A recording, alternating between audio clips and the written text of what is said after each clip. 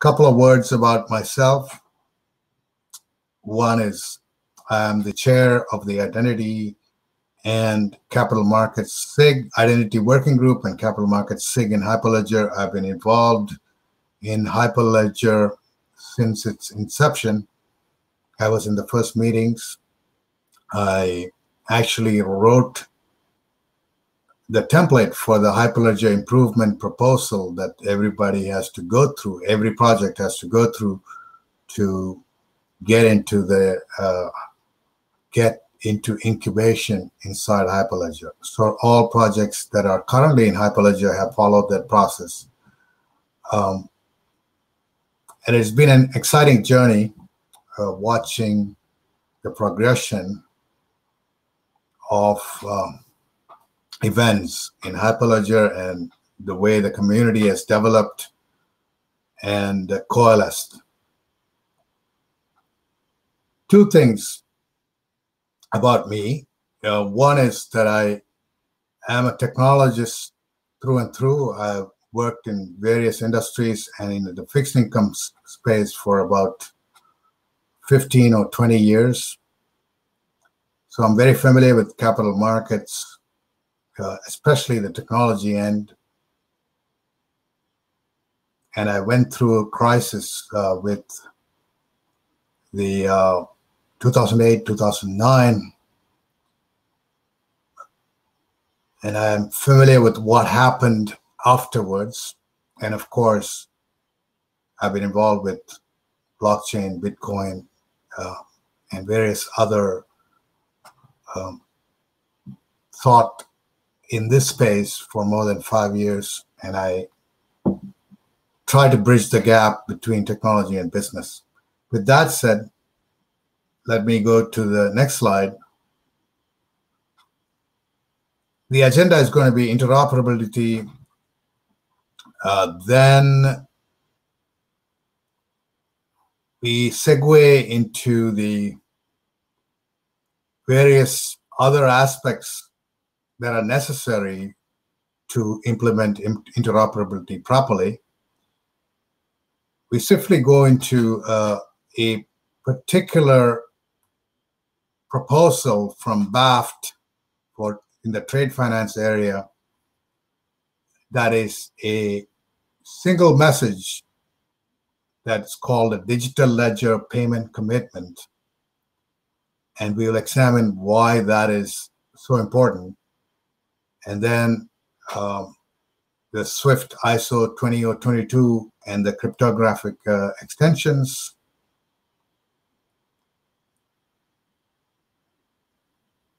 And finally, we'll go into the lab proposal that I have made, and we have done some work on this. It's called xcsi, cross-chain settlement instruction.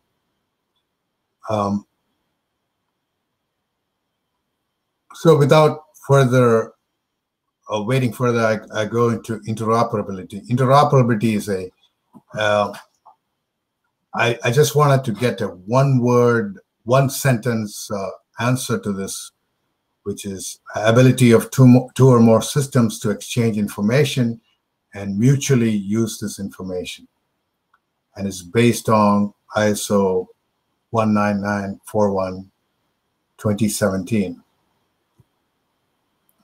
And in this talk, I'm specifically focusing on digital currency interoperability. So the only other change I've made to the previous slide is the fact that I say that at least one of the systems should be a digital currency system.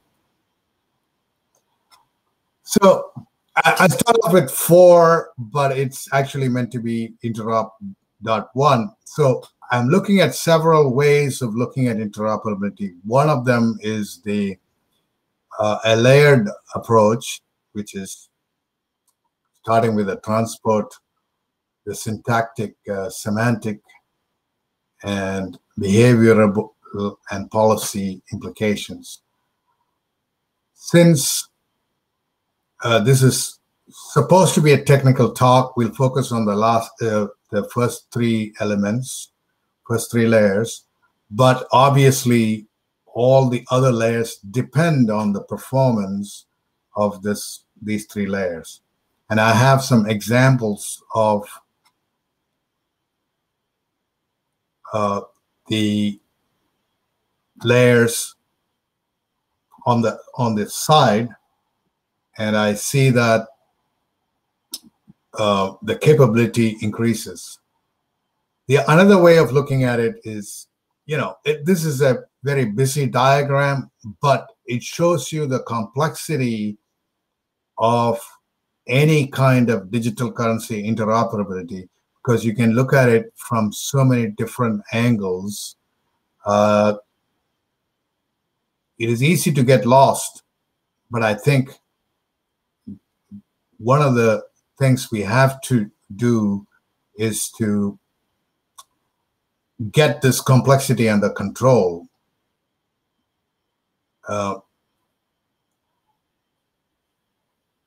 One of the other ways in which you can look at it, which I lead the Digital Currency Global Initiative Interoperability Working Group. So I have the pleasure of interacting with many experts. Eric Cohen, who's based this particular way of looking at things on capability maturity model.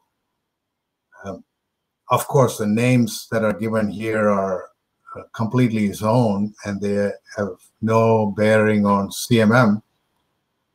But the idea is that you can measure what is happening in the space, and you can decide where you are in the journey from total chaos to the ideal state.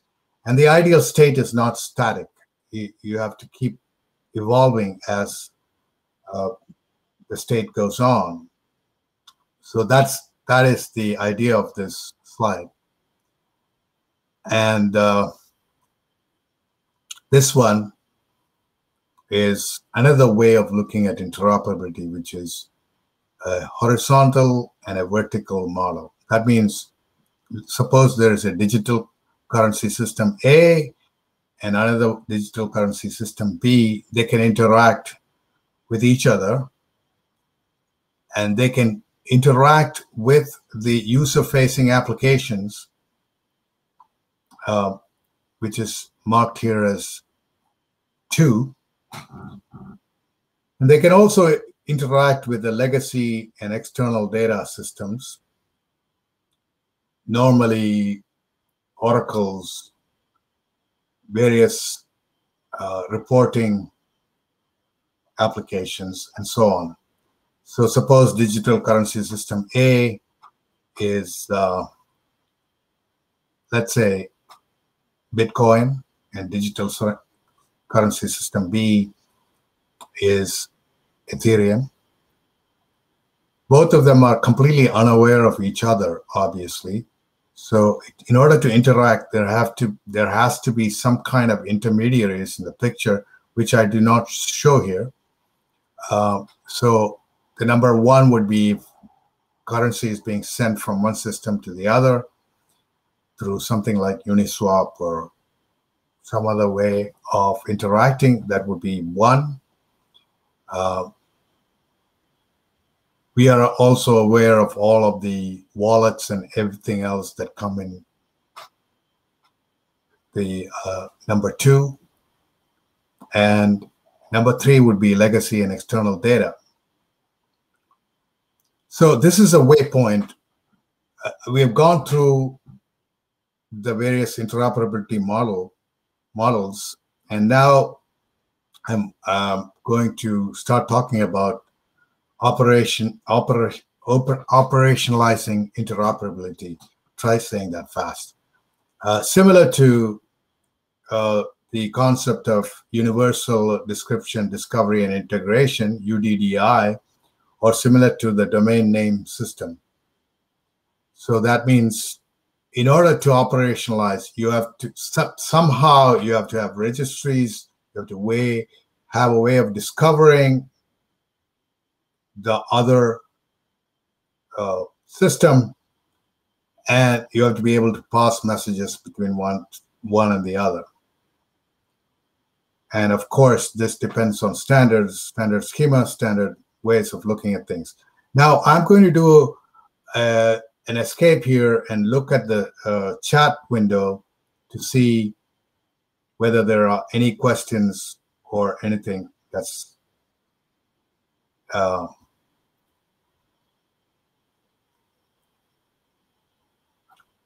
okay. I do not see any specific questions, so I'm going to go back to the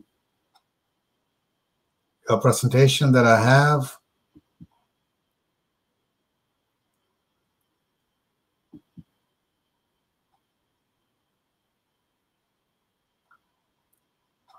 So in this context, we want to talk about something called a Ricardian contract, which I'm sure many of you are familiar with, not in that specific name, with that specific name, but various ways of looking at things.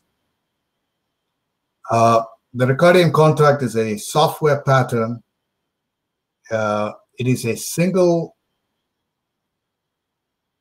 well, it unites the human readable contract to the machine parsable contract. So why am I talking about contracts here? Because really speaking, the transport of value from one system to another should be driven by some contract, some promise, some obligation, some way of saying, okay, I want to pay you, I want to take some money that I have in this system and I want to pay you in that system. So that's the whole idea.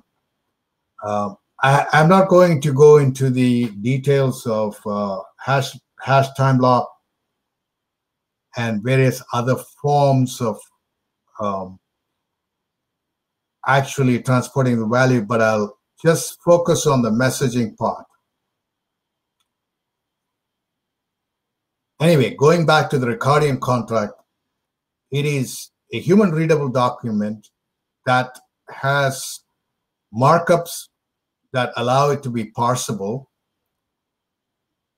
and it is an immutable commitment using hashing and signatures, and implementable using a smart contract, and the dispute resolution uses the original contract,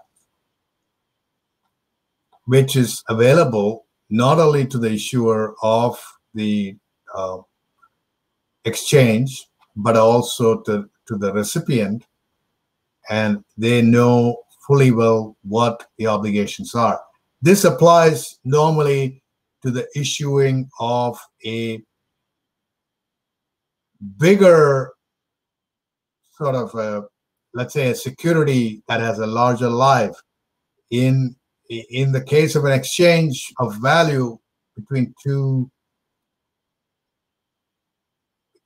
digital currency systems, it is more of a ephemeral, a short-lived contract. But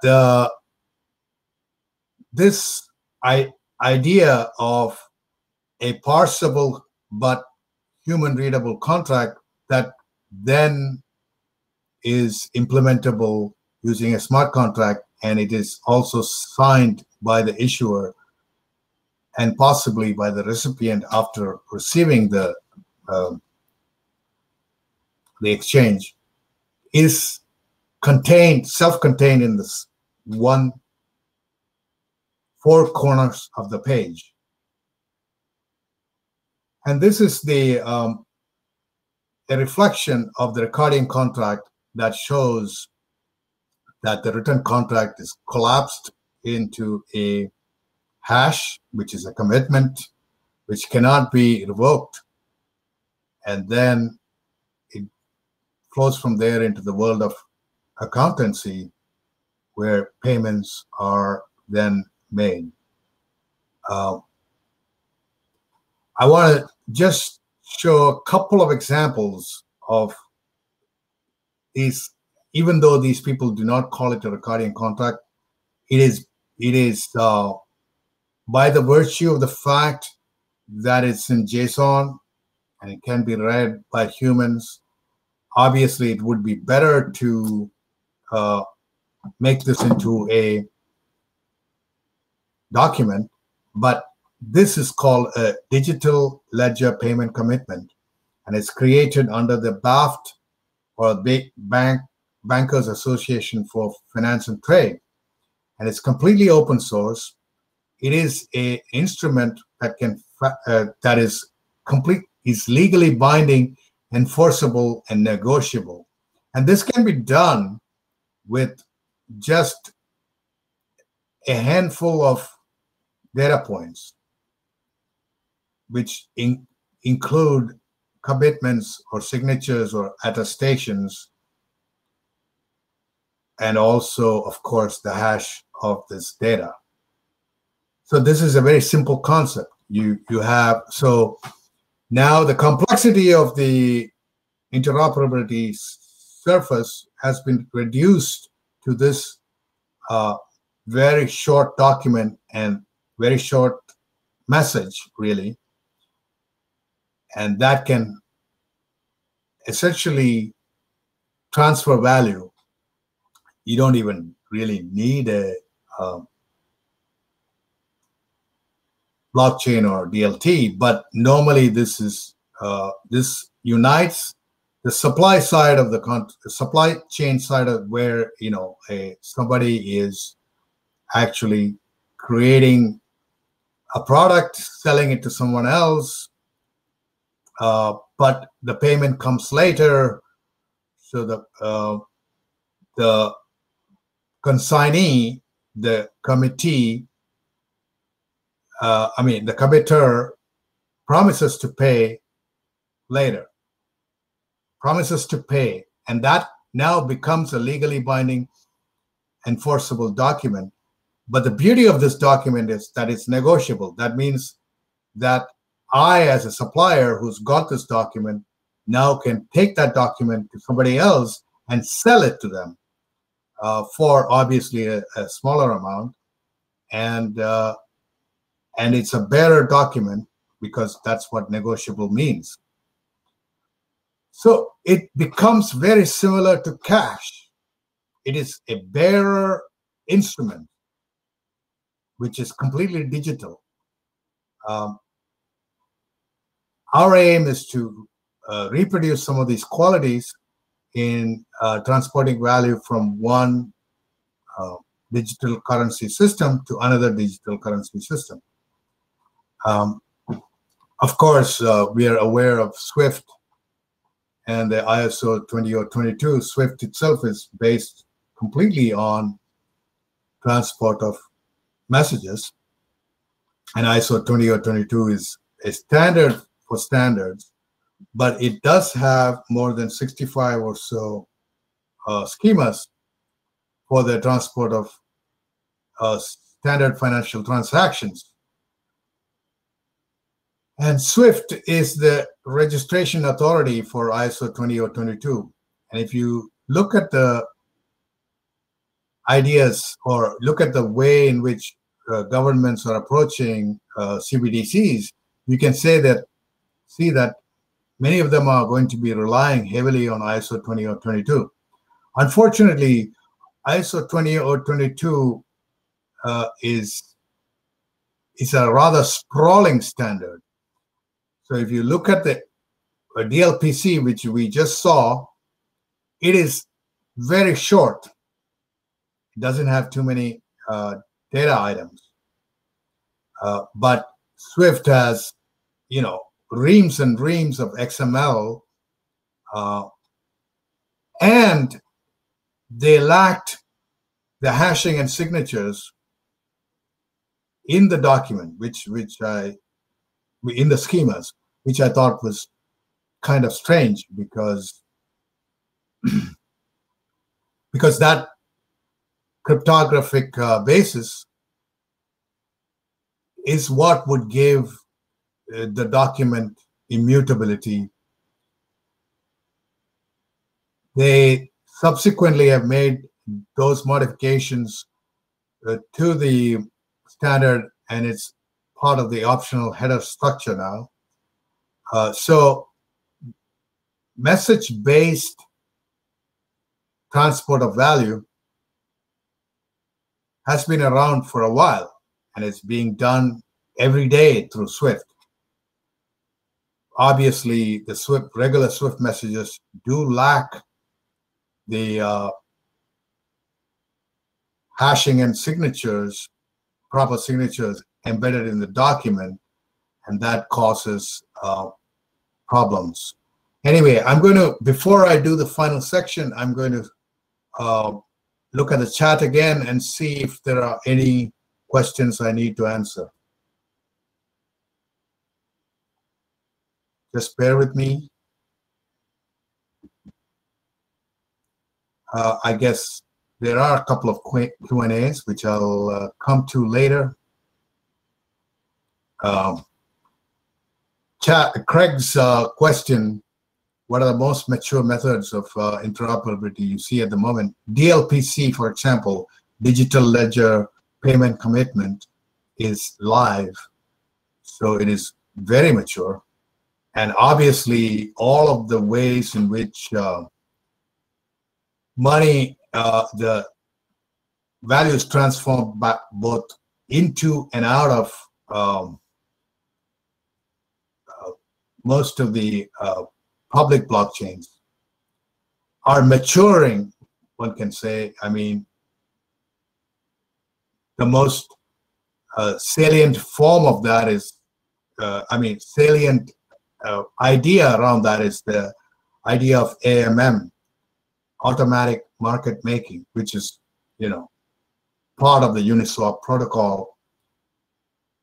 There are other forms in Polkadot and others that are quite mature. Anyway, I go back to the presentation, and I'm going to talk about a few things that are very concrete about the proposal that we are making in Hyperledger Labs.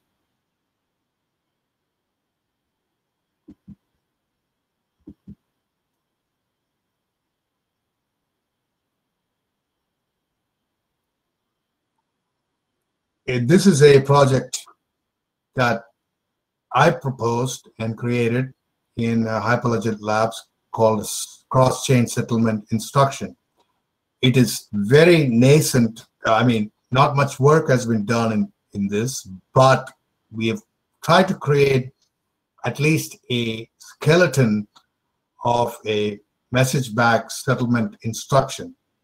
So it looks very much like DLPC, but it's a different beast. The number of items there are limited to like 10 to 15. The schema is defined in JSON. It is not based on an atomic swap, because everybody in interoperability is going for atomic swaps, which I think is not the right way to look at things. Maybe in the retail context, it's important, but in the enterprise context, netting prevails for various reasons. So this is for counterparties with existing master agreements.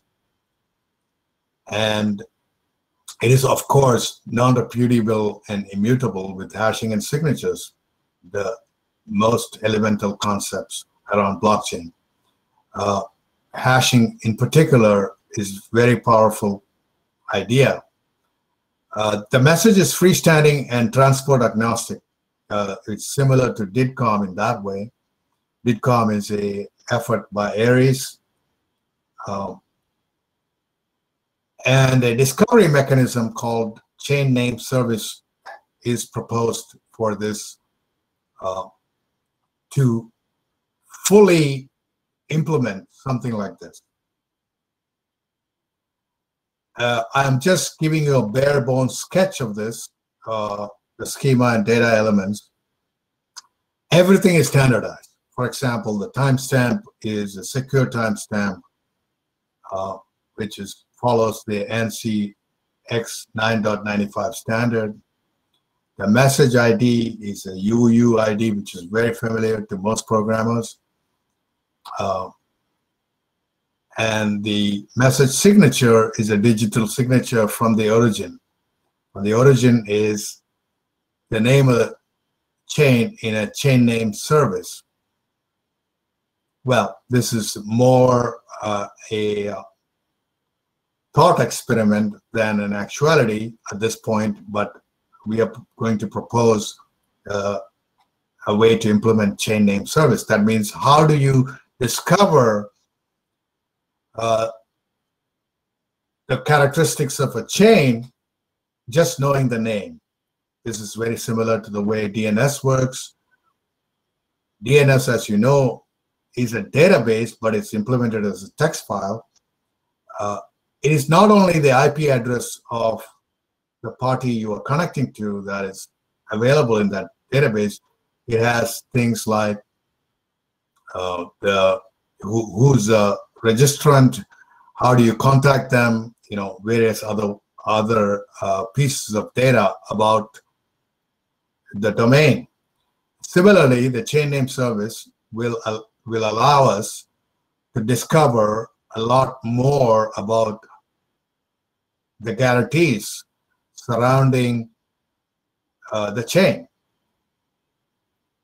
And in the amount, of course, there is the numeric payment amount, but when you go to currency, it gets more interesting, because currently ISO 4217 covers the ground for regular 3-letter codes, but a new standard, ISO 24165, is going to address cryptocurrencies. And similar to the way in which we talked about the domain name service, so it's 410 already. So anyway, so basically everything is standardized, and I think this is the end of the session. So I'm going to go back to the window, and I'm going to look at the chat and see